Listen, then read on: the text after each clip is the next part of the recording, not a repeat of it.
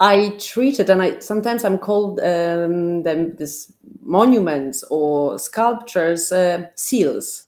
Like in Polish, is very nice pieczęcie. So this is not my imagination of a hiding places, but this is also precise documentation in a different form. The exhibition is divided into two parts. One is we designed with Senna Collective, Piotr Jakowenko and Sebastian Kucharuk tables, which possess the whole repositorium of the hiding places.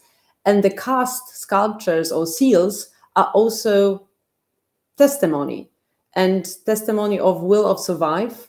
They are also monuments of the trauma and will of survive. But the silver cast, silver was a bit complicated because I thought like I will start with you to share the nomadic shtetl archive, which was always with the mirrorish, silverish facade, costume. And I was very inspired like a few years ago with the Derrida concept of the hauntology, that the present exists only in relation to our past.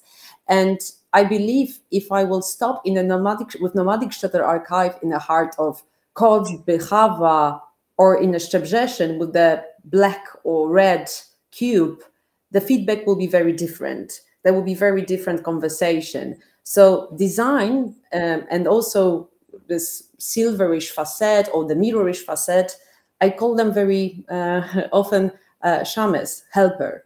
They help me to achieve the goals, but here in the hiding places, they are not silverish facade. It's very hard to actually recognize our faces in the front of the